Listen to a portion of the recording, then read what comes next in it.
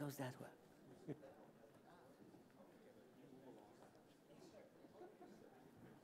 Alors, grâce à votre retour, il y aura bientôt plus de personnes dans la salle que sur le podium, ce qui est quand même très généreux de votre part. Ça me rappelle un peu un collège d'Oxford. Il n'y avait plus d'étudiants et il y avait une discussion, faut-il inviter des étudiants? Un vieux dean a dit « Students, what for ?» Là, maintenant, c'est « Public, what for ?» Mais donc, je vous remercie de revenir. Alors, le dernier débat, il y a en réalité 3 règles qui s'imposent. La première, c'est de terminer à l'heure, car nous n'avons pas le choix d'être en retard, parce que certains d'entre vous ont des avions à prendre. La deuxième règle, c'est d'essayer, dans la mesure du possible, de traiter des thèmes qui n'ont pas été ou pas été assez abordés lors de l'ensemble de la conférence. Et la troisième règle, qui est presque accessoire, c'est d'essayer de laisser les orateurs dire ce qu'ils ont envie de dire, quitte pour le responsable, l'animateur, le modérateur de la séance, d'essayer de retrouver des liens entre ce qui a été dit. Donc il y a plusieurs sujets qui ont été à peine abordés. Et le premier, c'est la réflexion de Carl Bildt, le mot manquant dans l'exposé brillantissime de Laurent Fabius, l'Ukraine. Donc on va parler d'Ukraine. On va parler aussi de zones géographiques européennes ou aux portes frontières de l'Europe, à partir d'abord de la présentation du ministre des Affaires étrangères de Roumanie, à partir aussi du point de vue d'un membre du Parlement turc. On parlera d'un sujet fondamental qui n'a pas été abordé et qui est l'autre lien avec cette exigence de justice qui a été mentionnée lors du dernier panel, qui est la question de la corruption. On parlera d'un continent largement négligé pendant cette 6e World Policy Conference, qui est l'Amérique latine. Et on terminera par une impression plus, je dirais, personnelle, d'un correspondant du New York Times qui a quitté Paris pour Londres et qui va nous donner sa vision des choses. Et on aura eu, entre-temps, un point de vue américain sur la question de l'Ukraine et au-delà, et un point de vue transatlantique, pour ne pas oublier l'ouverture à l'Ouest. Alors, je répète la règle du jeu, elle s'applique à tous dans un sentiment de justice et d'égalité. Vous avez entre 5 et 6 minutes pour vous exprimer. Je reviendrai vers vous. Je vous traiterai avec fairness. Monsieur le ministre Titus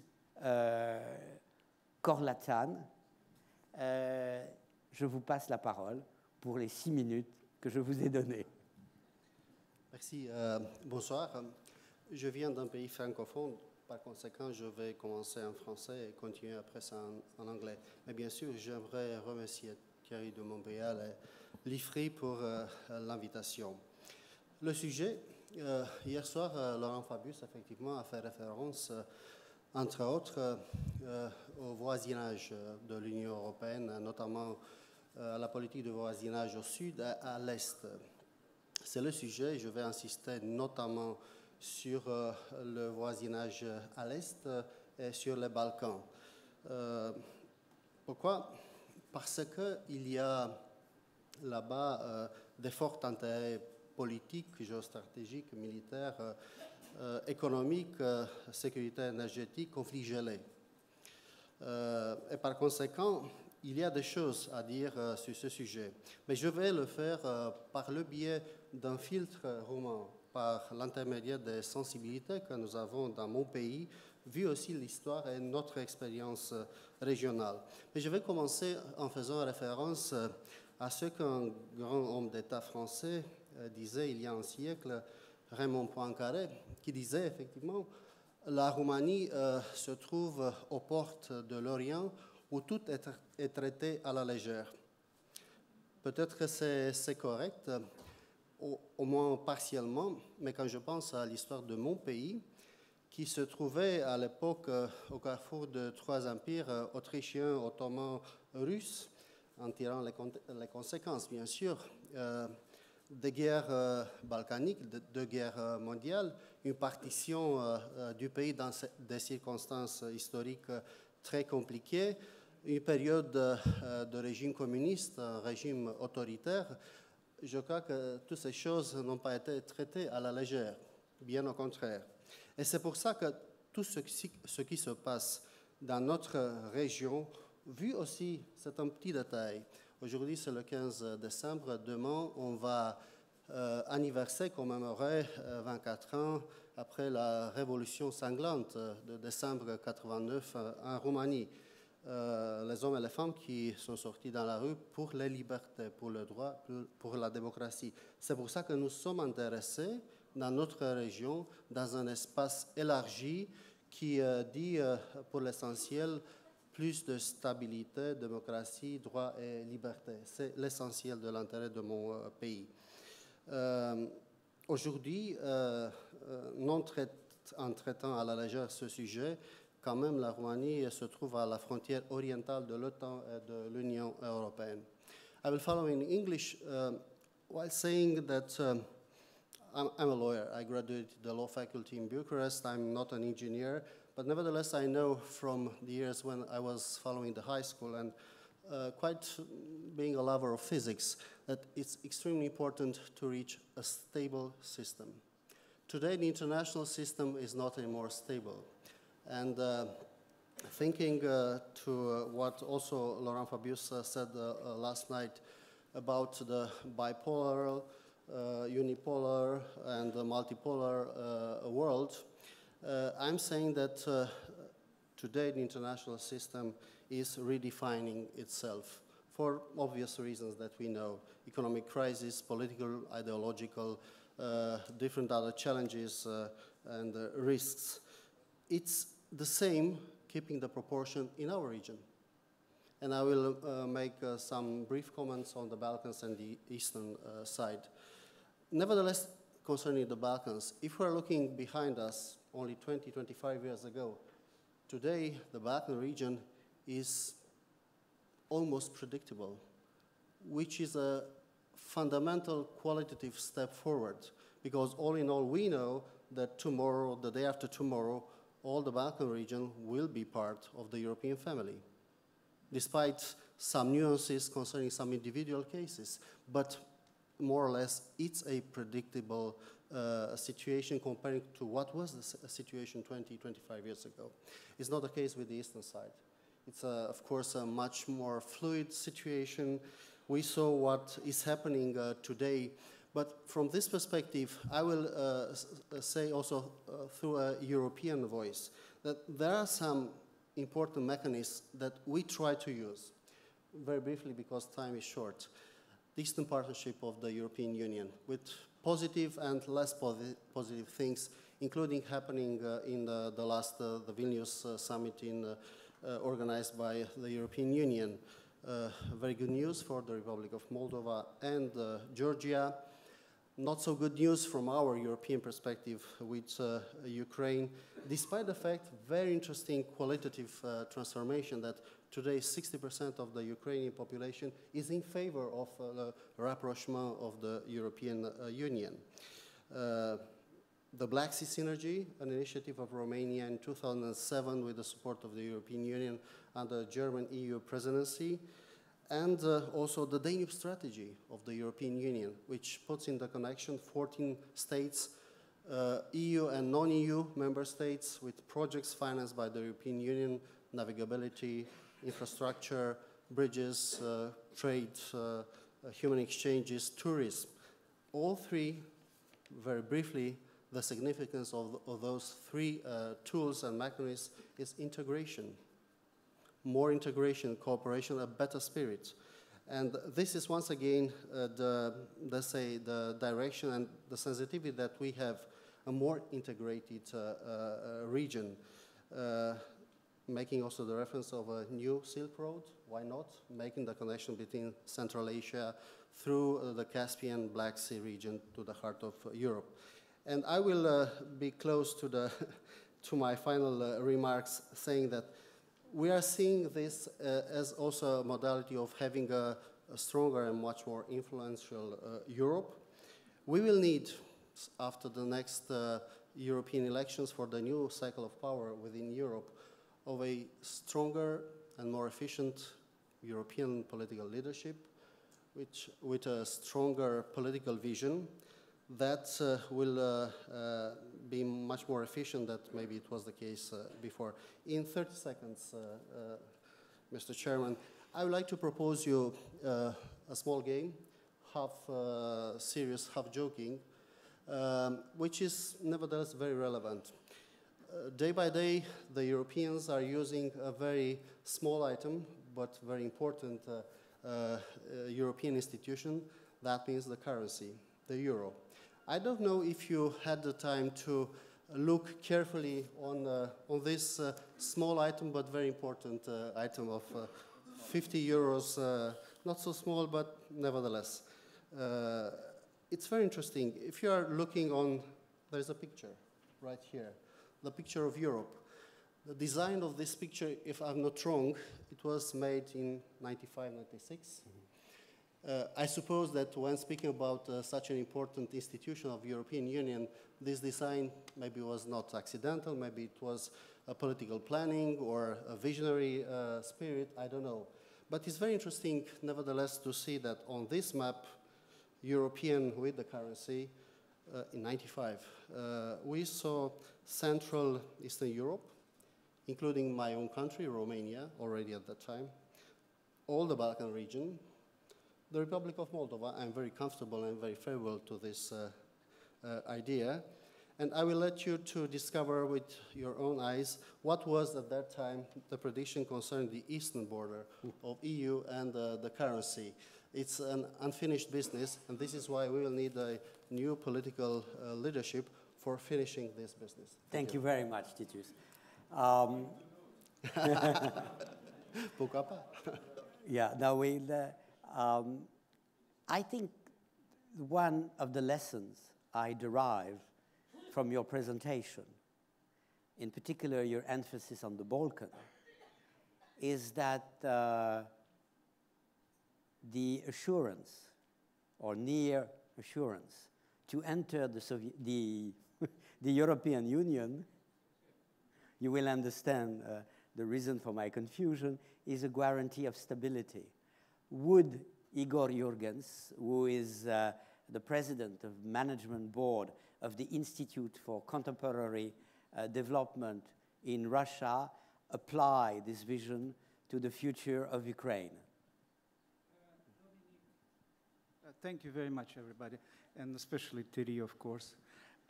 My institute, 2008, went public in asking Russian leadership to join the European Union, under certain conditions, of course. But it was not something original, because Mr. Putin himself in 2002 asked the leadership of the European Union what would be the conditions, what would be the time frame, etc., etc. So he was given a cold shoulder for different, very sensible reasons. Russia was not ready to join European Union. We then asked for NATO membership, same reply. Russia is an entity in itself, and of course, I would love to subscribe under what Minister of Foreign Affairs of Romania said, but I cannot because of the sheer size and the number of problems which Russia has. Otherwise, my choice would be European Union. But it doesn't matter that it's a realistic choice at the moment. If you ask me in one word, how would you describe the situation in Russia? I would say, and that's normally Thierry always liked to tease me this way, In one word, I would say pragmatism. If he says, okay, use 2 or 3 words, then I would say pragmatism bordering on cynicism. And that's exactly what happens towards Ukraine, towards Georgia, towards Moldova, towards Eastern Partnership, and so on and so forth. Mr. Putin has every justification to do what he does at the moment, because he doesn't have he doesn't have long-term strategic thinking, I think. He was not built that way. He's a good leader. He showed a lot of strength and hunch for success and control of the power in a very difficult country like Russia, but he does have strategic thinking. And at the moment, I think that if he were a strategically minded person, it's very difficult to make choices. European Union, we know it's still in the process. United States, he uses the weakness of Mr. Obama in Syria and other issues. What will come out with our Chinese strategic partnership is a good question and big question mark, and so on and so forth. So he takes a pause, he tries to win tactically here and there, and he tries to stabilize the situation. And here I have a problem. The stabilization of the situation is like in Alice in the Wonderland. You have to run fast to stay in the same place.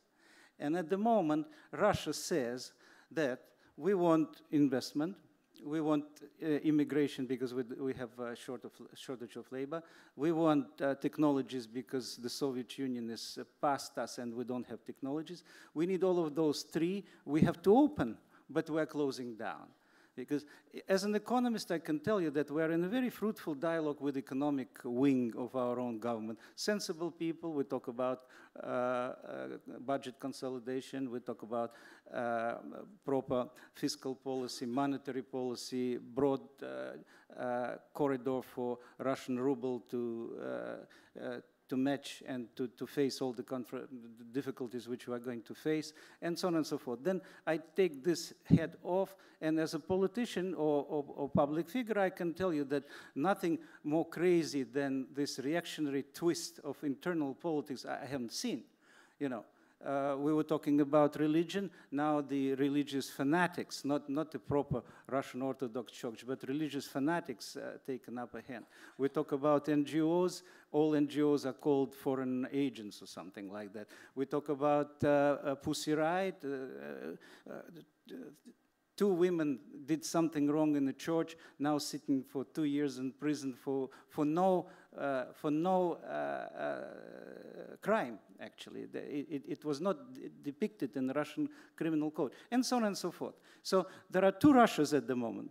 Pragmatical and cynical Russia divided into sensible people, 15–20% of the population who want to move forward, who want to be contemporary, and about a silent majority which is afraid of any changes because the external environment and internal situation is getting worse. We could have met all our social mandates when the GDP growth was 7–8%. Now at the moment it's 2%, and we cannot. So the salaries of the army, the salaries of the security, all public sector salaries, the students, and all of this is going to present a serious problem. In this environment, when we received the news that Ukraine wants to join the European Union, we would applaud. We, those 15–20%. But I ask another question. Do you really think that Ukrainians are ready for this? I would say that Ukrainians should say honestly what I'm saying. That with this President Yanukovych and with the group around him, no, they're not ready to join the European Union. They're not ready to honor the obligations, and so on and so forth. So, paradoxically, it would be better if Ukraine is allied to customs union, which is 1 step down in terms of economic performance, and then, as promised, Eurasian Union is done in a way as infrastructural bridge between China and European Union.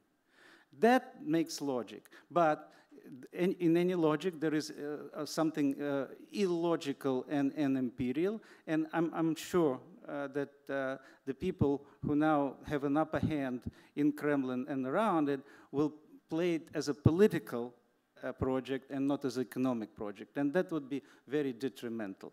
If I'm asked the question what to do, if I were Barroso, I would do exactly what is announced today, I think, on television, that we suspend the negotiations, we wait till 2015 elections in Ukraine, and then Ukrainians decide for themselves.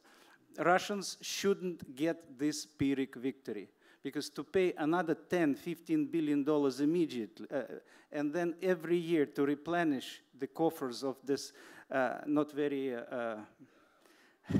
kosher politician, Mr. Yanukovych, I think it would be a Pyrrhic victory for Russia. Thank you very I'm much. sorry that I have to leave, and I have to give some space to other people. Thank you very much, Igor. Excuse me. Thank you. I think we move to America.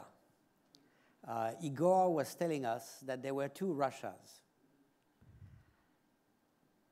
Jim Oglen, contributing editor to the Washington Post. Are there two Obamas? Because sometimes when one look at the foreign policy of the United States, it seems that the president himself is divided between two instincts. In the case of Carter, you had clearly a moderate voice, Cyrus Vance, a less moderate voice, Zbigniew Brzezinski, and the president was moving between one advisor to the other. In the case of Obama, he's surrounded by advisors that are supposedly like him. But him, Obama, is two people. He seems to be shifting between moralist instinct, I want to intervene, I have to intervene, and very prudent instinct. What would you say? You wanted to concentrate on leadership in America. What are your answers to those provocations? Merci, Dominique. And I want to also congratulate the happy, I hope happy few, brave few who are here this afternoon who have stuck it out to the bitter end. It's people like you who make conferences work, and I thank you for that. To go to Dominique's question, I think there is really one consistent Obama. Well, at least there's one voice that he listens to, and it's his own. He doesn't brook arguments between his advisors very much. He makes up his mind. Then he listens to arguments. He wants to hear every argument there is against what he has already decided and not announced. And then he pursues what he'd already decided. The Syria case is a little different, and I'll get to that. But you raise a really interesting and important point, and that is the question of leadership and the style of leadership. It has its consequences. And I think one of the president's shortcomings is that he doesn't look far enough ahead at consequences of what he does. I remember that in the really the first days of the administration, or at least the first G7 meeting that Obama attended, I remember talking to a fellow leader, one of his fellow leaders, afterwards about this new American president. And this person made a very interesting point, which was that Obama, in contrast to George W. Bush, did not really seem to care what his peers thought of him. Bush, this person said, wanted to be liked. Obama doesn't care. And he doesn't care what the others think. And we've seen that played out again and again in an administration that has done more and has had more success in some ways in dealing with its adversaries than it has with its allies. It's certainly reached out far more toward adversaries than it has to some key allies, and that has consequences. It fails to build up a reserve of personal relationships that can be called on in moments of crisis, in moments of difficulties. And I would say that Obama's reserve tank is surprisingly low for the leader of the country that is still the world's leading economic power. You can argue about how long that will continue to be. I don't think you can argue about the fact that the United States is still the world's leading military power. That is the nature a little bit of the American condition today. I think it's really important to focus on a sentence that he said recently when he said, "I end wars, I don't start wars. And that clearly is what he wants to be remembered as the president at this point. He sees, it seems to me, and this is the crux of the matter, he sees American power abroad as a glass half empty. That is, it is a wasting asset. It is a declining power, although still very, very powerful, that has to be managed carefully. I was really struck by Igor Martin saying that Russia is running faster to stay in place. That's very much Obama's view of the United States, of what he has to do as well, because many of his decisions, which seem to be perhaps inconsistent with what he says at the beginning, and he does something different. I think all presidents do that. But it is the effort of essentially a status quo power to maintain a certain status quo. I would argue that is the meaning of what he did on Syria, where he took an opportunity to get out of something that he seemed to have promised to do, to buy time and let events perhaps rescue him from bombing Syria, which is something he did not want to do. And what he opted for was a solution that maintains, in many ways, the status quo. As Itamar Rabinovich said, it legitimizes Assad. It keeps Assad in place to carry out the chemical weapons agreement.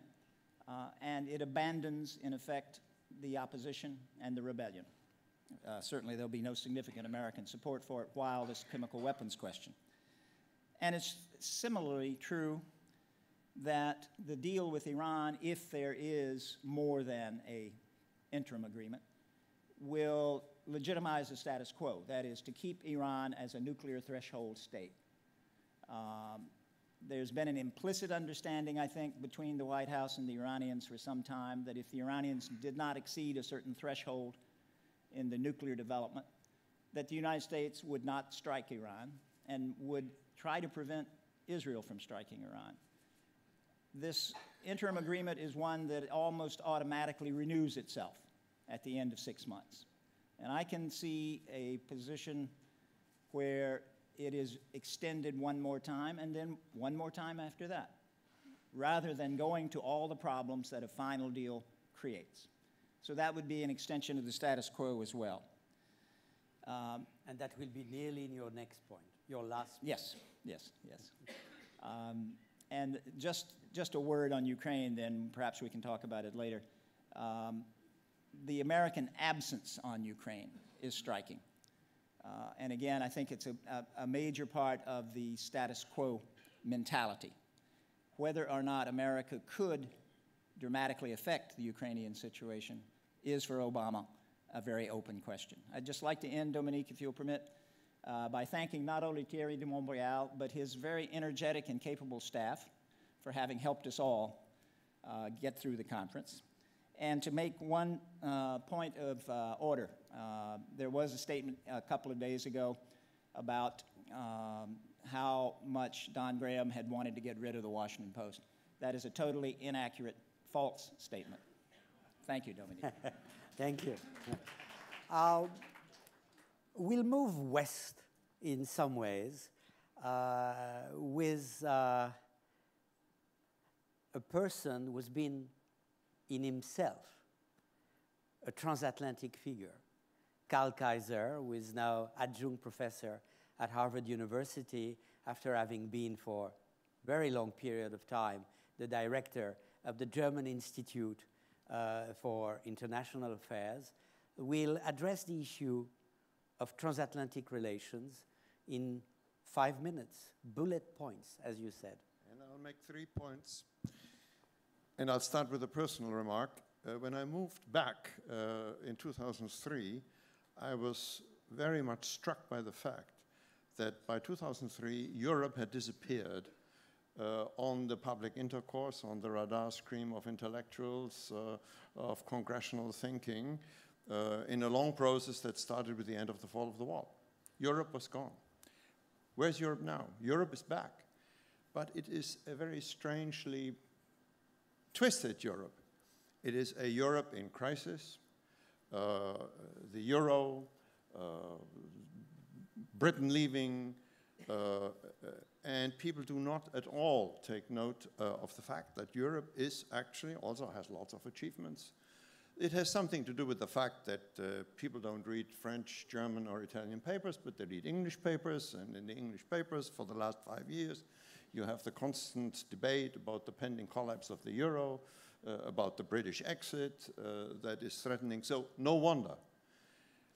But it's a very dangerous perception because it misleads public opinion and it potentially misleads politicians.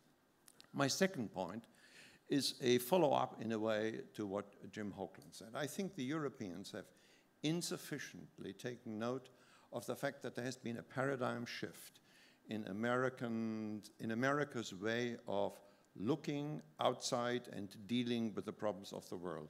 And I think the Libya crisis was the crucial point, and it's a point of structural importance.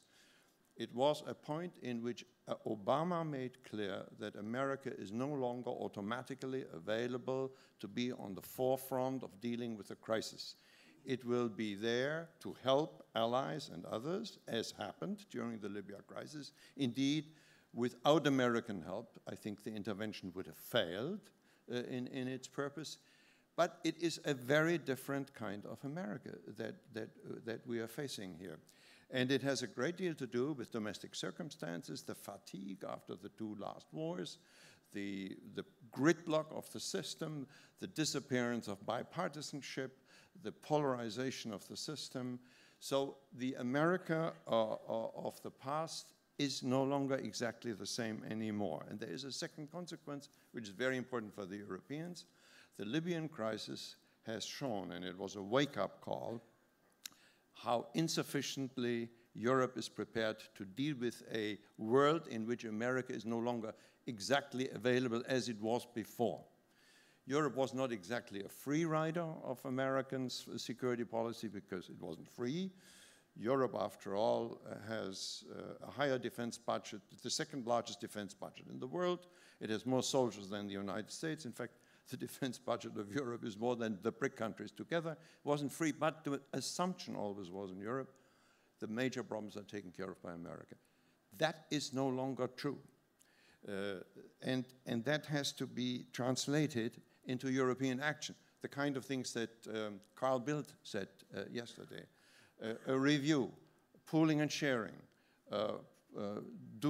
spending the money better than in the past.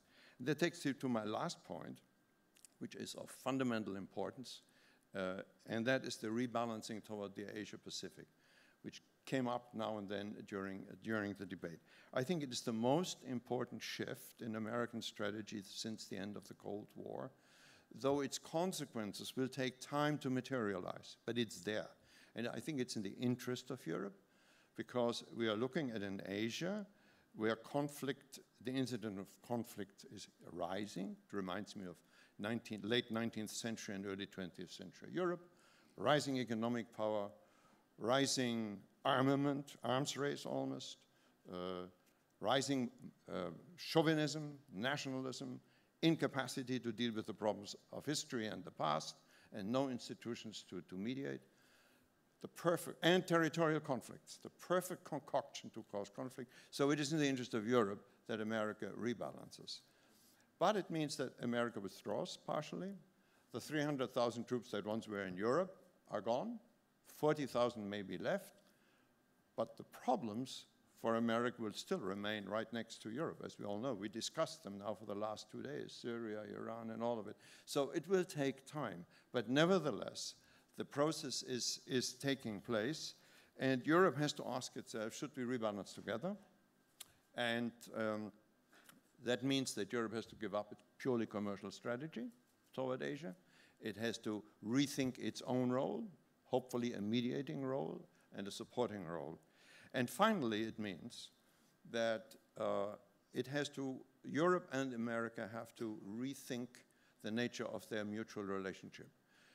One is the Transatlantic Trade and Investment Partnership is one geopolitically very important process, because it means, besides liberalizing what is left to be liberalized, to redefine the rules for the system those rules that regulates areas that are not regulated.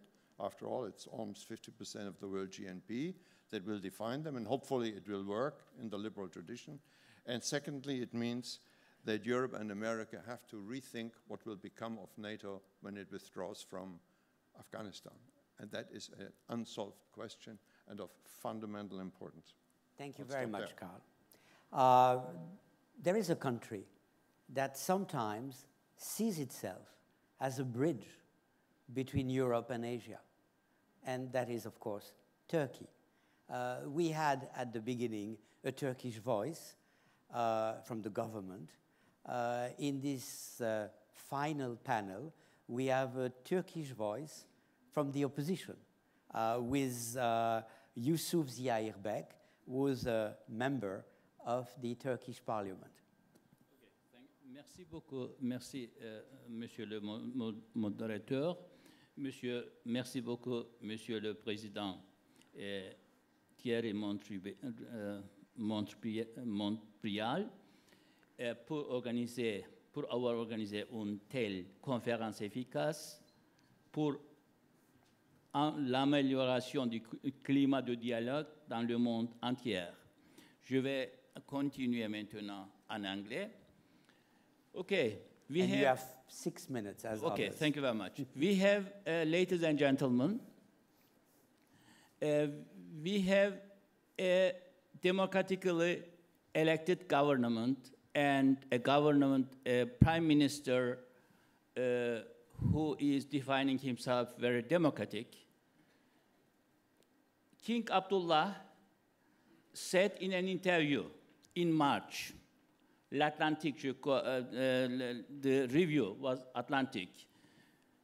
Erdogan said me once, democracy is a bus ride. If you need it, you get in. If you don't need it, you get out. This is not my definition. This is the definition of the prime minister. If this is the case, the name of the party is the Justice and Development Party. On the development side, there is no problem because of many reasons. I won't go further to that part, but on the justice side, there are many problems. If the name of the party is Justice, you should not permit so many journalists to send to the prison because of their freedom right of expression. This is happening in Turkey.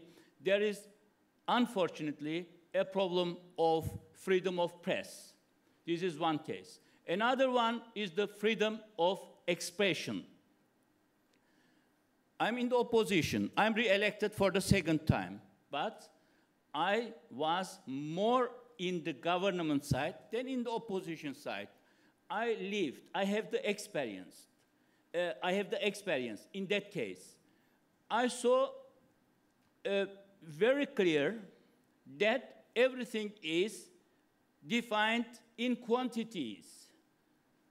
The Vice Prime Minister is defining once again here by the opening session, the freedom of press with the quantities of more than 400 radios and increased number of televisions. This is maybe possible, but for the concept of a better understanding, better dialogue between the societies, between the culture, we have in Turkey a very multi-dimensional culture. A politician should be ready to understand all of the dimensions of Christianity, of Judaism, of Islam, and of all the other religious groups. This is the basis in order to be an efficient leader in Turkey. But I don't see a development in such direction. The reason is, in order to let function a democracy, you should try to have a very efficient opposition. If you make mistakes, the opposition should have the possibility to convince you or to defend you against these negative impacts on international level and on national level. Nobody is God. Nobody is a dictator. In the democratic election process, we don't want to have a dictator. Therefore, we want to be criticized. We want to see ourselves in the mirror. The mirror of the government is the opposition. But in Turkey, the prime minister, if you can look at the speeches of the prime minister, Alhamdulillah, thanks to God, I have these two weak oppositional leaders. This should not be the statement of a democratic leader. I was also candidate on this oppositional side. I don't want to go to that side more, but I was registered by his party without my knowledge as member in such a way. My membership in my party was deleted. I was not able to go to the Congress of my party. This is happening in Turkey. And on the other side, the economy is fine. There is no problem. But where is going to Turkey? Radicalization is another problem. Religion is used for different purposes in order to gain more votes. This is a wrong one. The people are radicalized when you use for those reasons, for election reasons, the religion. This is one point. Another point, at the end of the Second World War, we had less than 50 countries. Now we have close to 200 countries. It means more nations, more cooperation. In the future, nobody is expecting that the number of the countries will decrease. The number of countries will increase. In every 100 years, there are somehow reorganized systems, reorganized new structures, and so on. This is caused by what? It is not our question now, but this is happening. Look at the Vienna Congress, 1815. Look at the First World War after 100 years. Look at the situation now after 100 years now in that time. And okay, I'm ending. No, I have to contradict you. Okay. Contrarily to what you said, there is no dictator. Yes, there is a dictator. I am the dictator in the name of time and justice. Okay, so thank you very much. Thank you very much, Yusuf, in the second for part, your understanding. Okay. Now we move to another subject, which is really fundamental and at the heart of everything. So Donald Johnston, former Secretary General of the OECD, will deal with the issue of corruption. You have also 5 to 6 minutes to deal with that fundamental issue, which is the poison eating up at so many situations. Donald, it's yours. Well, thank you, Chair.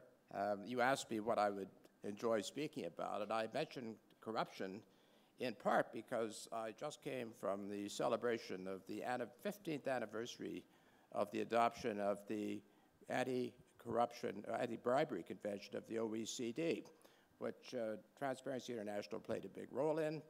And because I'd been the Secretary General at the time, we managed to get that through, and we were all very enthusiastic about it at that point. I'm pleased to say that the people present remain enthusiastic. Peter Iden, who is the founder of Transparency International, was the president, and Mark Peath, who is one of the stalwarts in this and has chaired the committee for 20 years, was stepping down. So it was sort of his funeral and the anniversary at the same time. Now, I raise this because I think it's not really on our agendas to the extent it should be. I heard very little about that, although I missed some of the sessions, but I don't think corruption was addressed. And I hope perhaps our president here, Thierry de Montbrial, will think of this in another context. Let me give you just a few facts. The World Economic Forum has established a body, as you know also, which Mark Peath is very much involved in. They estimate that 5% of the world's GDP is represented in terms of corruption. And of that, the World Bank, whose statistics are pretty good, says it's at least $1 trillion in terms of bribes. Bribes is only one part of corruption.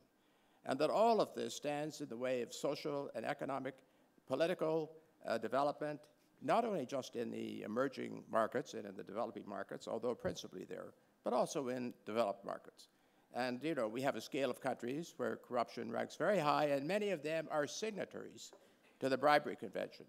In fact, the one that should be there, but it's not, is China. Now, in the last year, I've been invited to speak about corruption in two countries. One is Serbia, and twice in China. They're very concerned. As you know, Serbia, the question of its membership in the EU turns in part upon this whole issue. And in China, China's refused so far to sign the Bribery Convention. But even if it did, would that really solve the problems? Because the convention was meant to get at countries who are suppliers on the supply side of corruption, and to basically establish a level playing field amongst industries across the OECD countries where most of the bribery originated at that time, 15 years ago. It distorts trade. It basically undermines governments. Corruption basically makes people lose faith in their democracies or in their government. I might give you an example. At Tsinghua University, where I spoke in January, they'd done a sondage in China on what are the Chinese people most preoccupied with. They had 10 items. Number one was food safety, which we also discussed here. Number two was corruption, if you can imagine that. How many countries in the world would that be at the top of the agenda? And you may recall that when President Hughes stepped down, he said corruption could basically destroy the state, destroy the party, and even bring down the government itself. And here's the second largest economy in the world making that kind of statement. Because it's so systemic that it can actually have a macroeconomic impact, which it does in many, many countries. We heard good things about Africa today. Mo Ibrahim, with whom I had a conversation afterwards, I think is on the right track on the demand side, because he's talking about governance. Whenever you see good, clean governance, you don't see the kind of corruption and the private-public sector. And mind you, the numbers I'm giving you is simply public-private sector corruption. It's not corruption in the private sector, which we all know exists in all of our countries. None of us has clean hands. Not one country. I mean, we've had our own bouts in Canada recently. The United States has had them, usually locally, usually municipal, this kind of thing. But nonetheless, I just raised that issue with you, that I think that we're not going to make a lot of progress bringing some of these countries forward unless we get into this issue. And the World Bank gave us one other statistic, that 20 to 40% of official direct aid, that's aid from the banks, from the agencies and so on, 20 to 40% is basically diverted away from its purpose and finds itself in private bank accounts in Switzerland and elsewhere. And of course, we're getting at that through another series of attacks. It has to be attacked on many fronts, but I just want to leave you with the fact that I think corruption is much more serious than we acknowledge. Thank you very much. Now we move to a continent that has been a bit overlooked this time in this sixth global governance conference, and that is Latin America. We are very privileged to have with us Carlos Pérez Verdia, who is the Chief of Cabinet of the Foreign Affairs Minister of Mexico, but he mentioned specifically to me that he wanted to speak of Latin America and not only Mexico. Thank you, Patrick. Thank you very much, Thierry, for the invitation. It's an honor to be here. Before I jump into Latin America, I would like to talk about what I think are the main issues happening in North America that will define how Latin America is seen and progresses in the next few years. And there I will talk about two things mainly. One is trade, and the other one is energy. The NAFTA, North American Free Trade Agreement, turns 20 years next year. The increase in trade has been stupendous. We crossed the 1 trillion mark in 2011. It's increased by about a factor of 4 or 5. To give you an idea what this means at a bilateral level, Mexico and the US trade more than $1 million every minute of every day. So this is just huge. And it's not just about the volume of trade, it's also about the integration, the production integration. Another example, for every dollar that the US imports from Mexico, there are 40 cents of US produced manufacturers. The comparable figure for China is only 4 cents.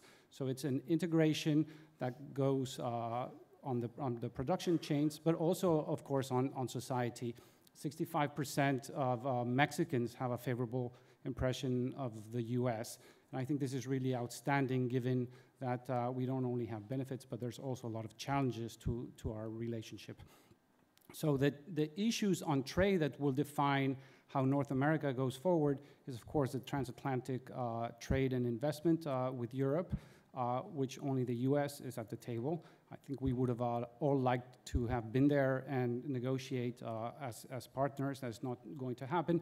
And we are, of course, on the Trans-Pacific, the TPP treaty. So what Canada, Mexico, and the US have to make sure is that these treaties do not water down the benefits of NAFTA.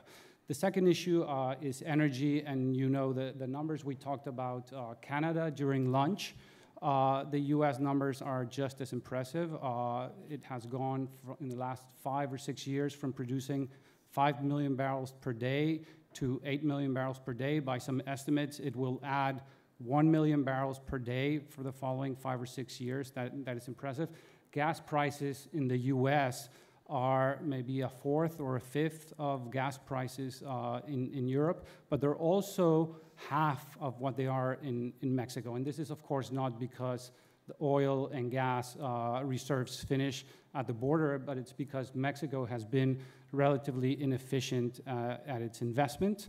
Not enough investment, relatively inefficient, but the good news there is that 3 days ago, the Mexican Congress passed a very deep reform which basically opens up the energy sector for investment in Mexico for the first time since 1938.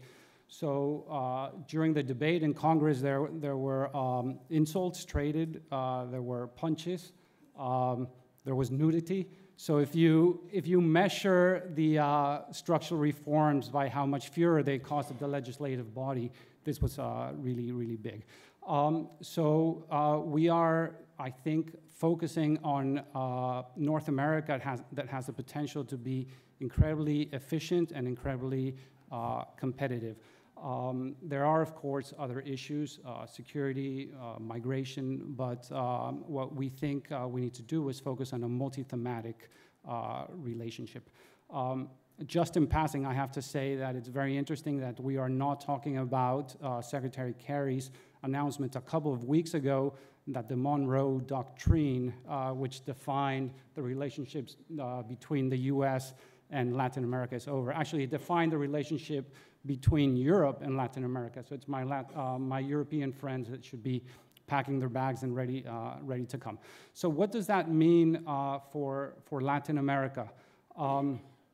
There are, of course, many different political models in Latin America, and these are usually the headline-grabbing issues, but what we think is that we need to go for more integration, and that is going to come through commercial integration. And here we have, Patrick, two poles, I think, or a continuum, but on one side we have Cuba, where we have interesting developments, and the refreshment, the reaffirmation of their economic model, I think, is something to be watched.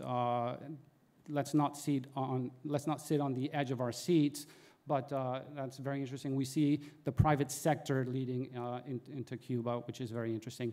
And on the other extreme, we have the Pacific Alliance, which is an initiative composed of Chile, Colombia, Peru, and Mexico. 200 million people.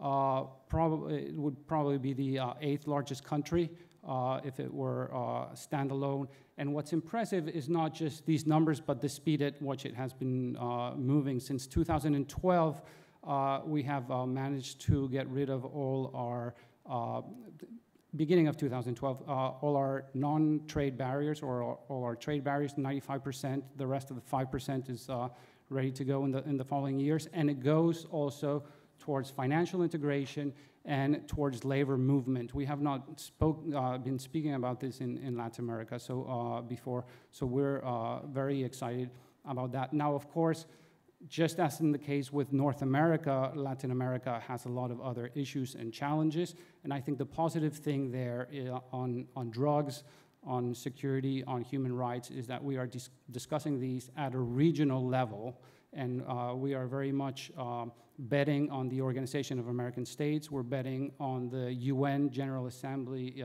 2016 discussion on drugs to guide us and tell us where to go. Thank you very much. It's always better to end only on a positive note.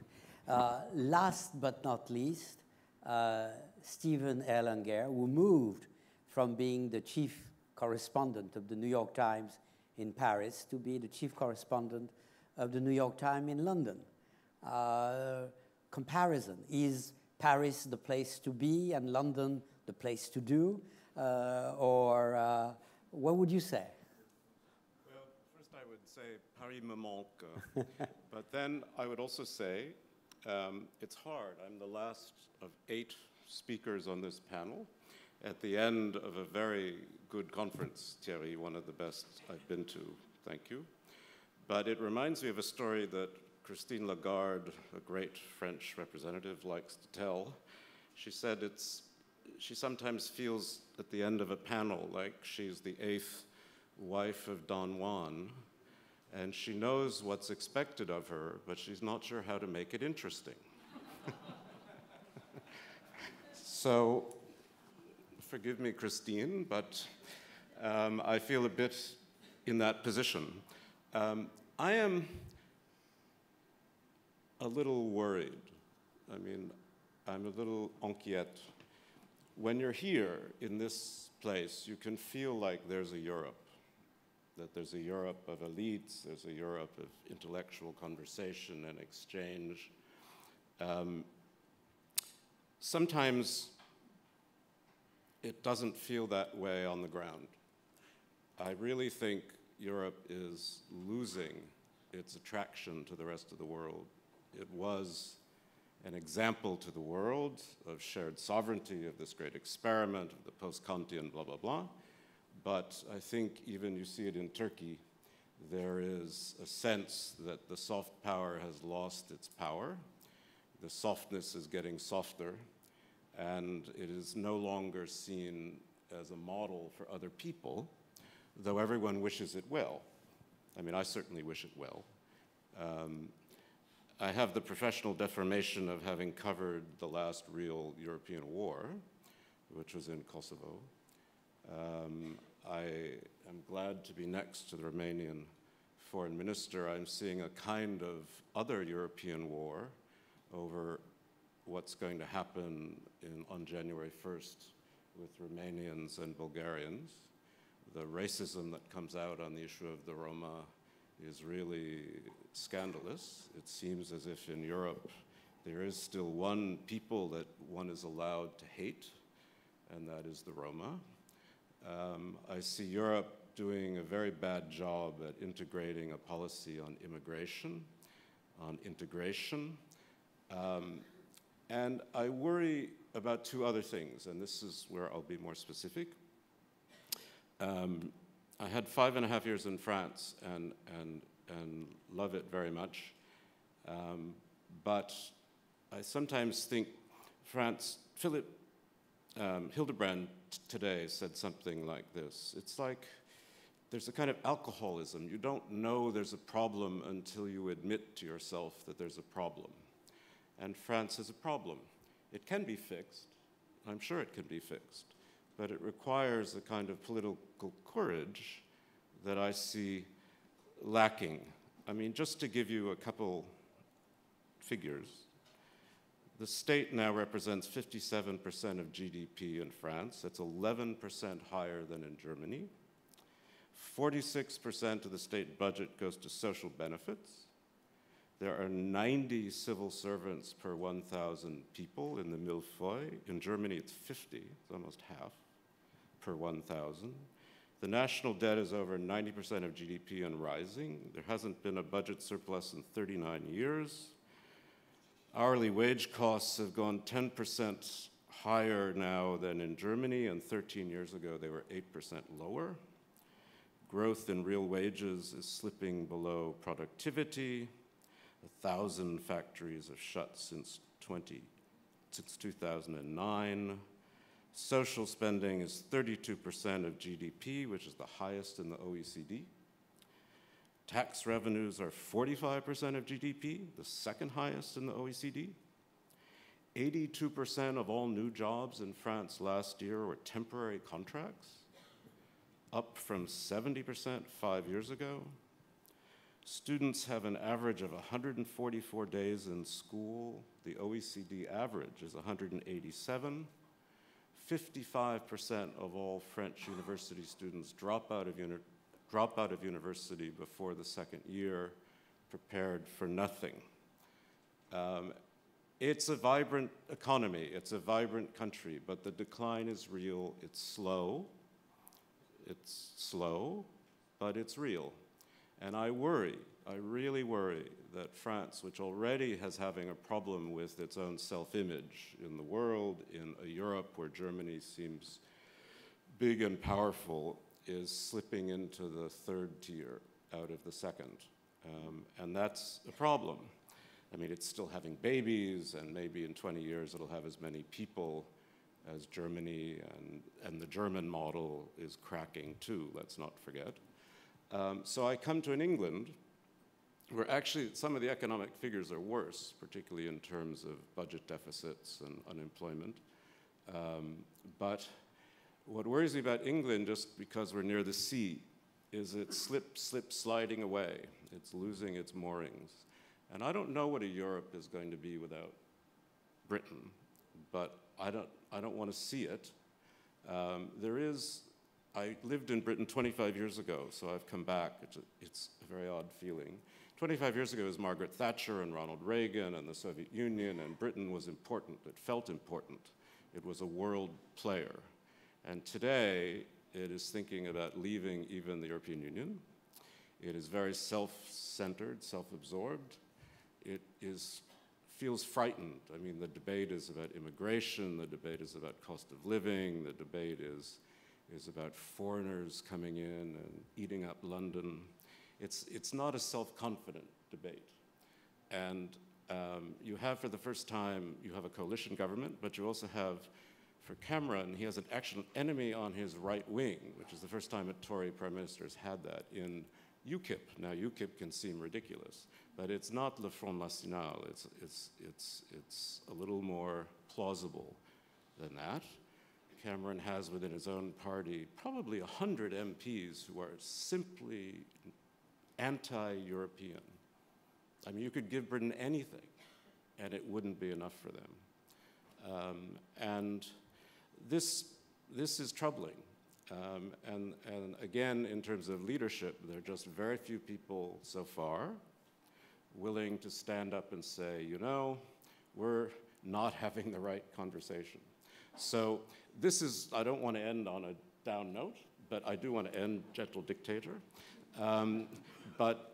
This is what bothers me. So I hope, as the eighth wife, I've made it a little bit interesting. Thank you very much. Thank you also. Thank you to all of you, because you have been remarkably disciplined. We have had 8 people in the amount of time allotted to us. Let me just say 3 things. It would be impossible and totally artificial to relate exactly what you said. But there are 3 things that seems important to me. The first one is that leadership really matters.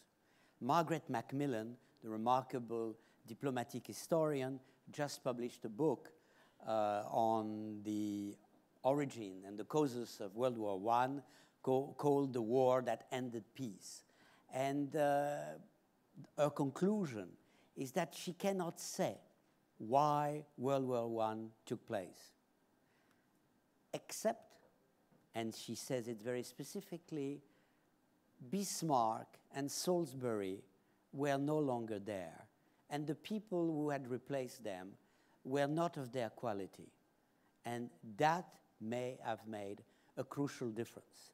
So to each of the issues we've touched upon, from Ukraine, from Turkey, from France and Great Britain, from Central Europe, whatever, from America, of course, there is that fundamental issue of leadership.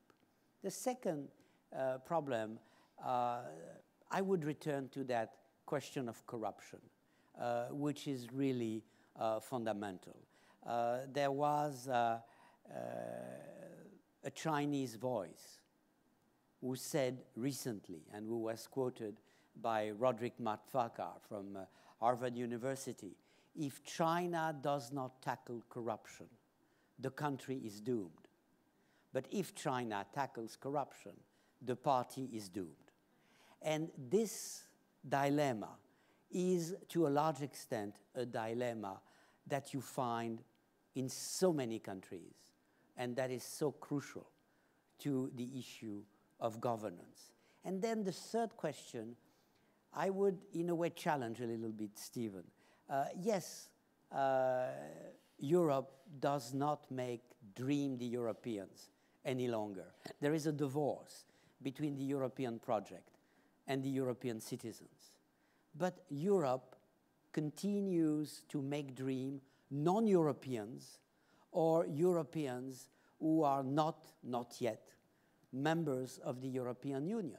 I mean, as I speak, there are hundreds of thousands of people in the streets of Kiev who are demonstrating in the name of the European Union. I'm not sure the European Union is ready, willing to take them in, but the door must be kept open for them, as the door must be kept open for Turkey. These are fundamental issues which we must keep in our head.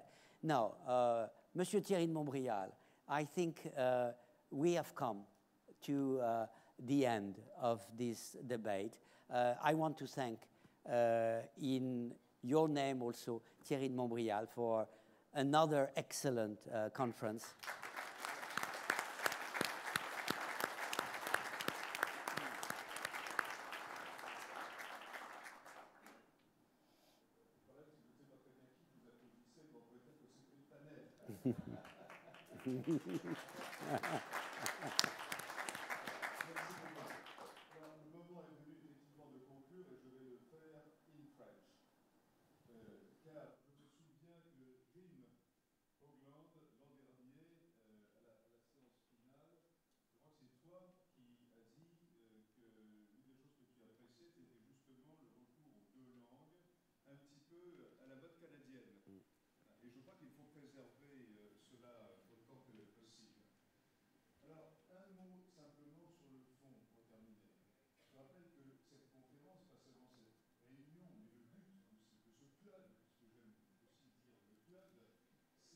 De travailler d'une manière positive pour maintenir un monde ouvert. Un monde, j'ai envie d'ajouter, raisonnablement ouvert, parce que l'ouverture parfaite, c'est un mythe. Mais maintenir un monde ouvert quand il y a tant de pression vers la fermeture, c'est un défi. Et je crois que toute l'ambition que nous avons pour cette World Policy Conference, c'est cela. Alors, j'étais heureux que Dominique Moïsi, dans ses conclusions finales, parle de leadership. Car, en effet, le problème de leadership est un problème essentiel. Je me souviens d'une conférence à Ditchley, à laquelle, d'ailleurs, Marie-Roger Biloa se trouvait, il y avait un peu plus d'un an. Jean Chrétien nous avait dit, donc l'ancien Premier ministre du Canada, que quand on parlait de gouvernance, il fallait toujours se rappeler qu'il y avait des leaders et que souvent, les problèmes, au-delà de la technique, au-delà des difficultés bureaucratiques, etc., les problèmes se réglaient entre les leaders et souvent par la rencontre physique. Et d'ailleurs, j'en profite pour dire, nous avons eu une séance à la fois passionnante et un peu terrorisante hier sur le cyberespace. Mais je crois que l'idée de tenir ce genre de réunion à travers des écrans, etc., ça ne marche pas. On peut régler comme cela des problèmes techniques, Mais quand on parle de problèmes humains, et la question du leadership, c'est une question humaine, il faut se rencontrer physiquement.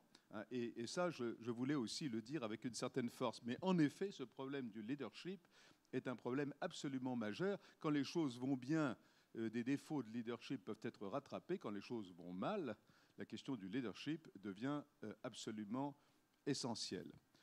Alors, maintenant, pour conclure sur... je vais, conformément au rite, remercier tout le monde. Et comme on dit aussi, je ne vais pas nommer tout le monde.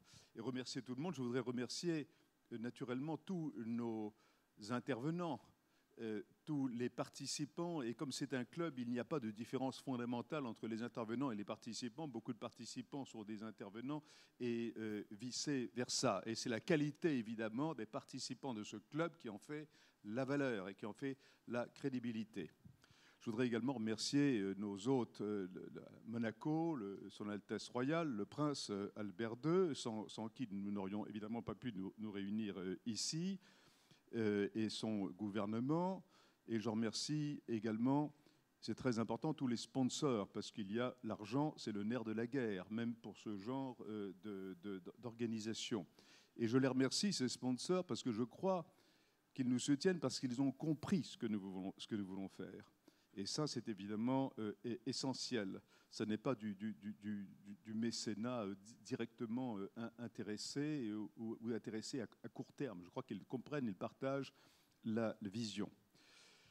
Et puis, bien sûr, je voudrais remercier les équipes. D'abord, Sangnim Kwon, qui est ici.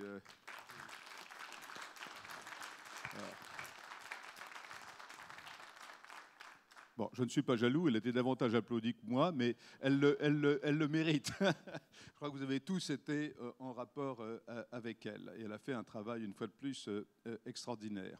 Et avec ses collaboratrices qui travaillaient avec elle. Je voudrais remercier Nicolas Germet, le délégué général de la conférence, qui est parti un petit peu plus tôt cet après-midi, que beaucoup d'entre vous connaissent. Qui n'était pas là l'an dernier pour des raisons de santé. Nous sommes très heureux qu'il ait pu être avec nous cette fois-ci. Je voudrais remercier Florent de Chanteyrac. Où est-ce qu'il est, Florent? Il est caché, hein? Florent de Chanteyrac et toutes ces équipes.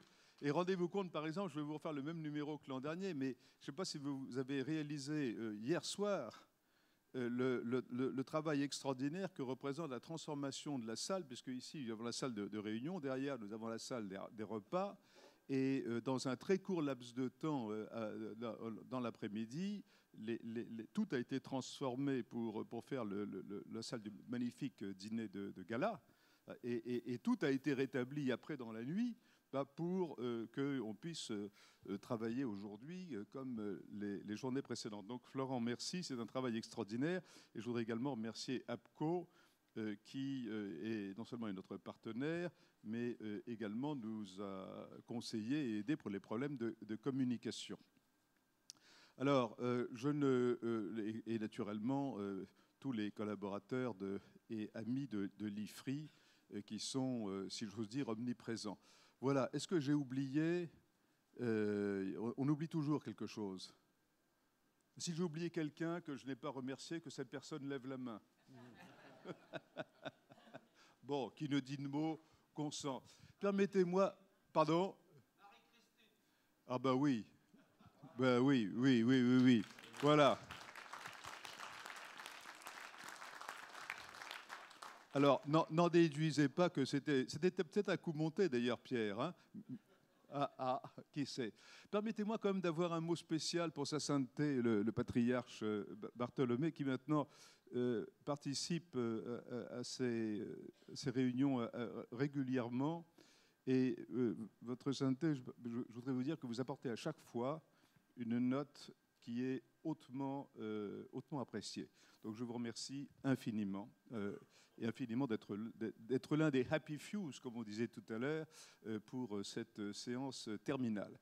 Bien maintenant, mesdames et messieurs, je crois qu'il est temps d'arrêter. J'ai quand même une bonne nouvelle, c'est qu'un repas sera servi tout à l'heure sans discours. Sans discours. mais ce sera un repas quand même. Merci, bon retour et à l'année prochaine, mais enfin certainement entre-temps aussi. Merci. Merci beaucoup d'avoir joué le jeu.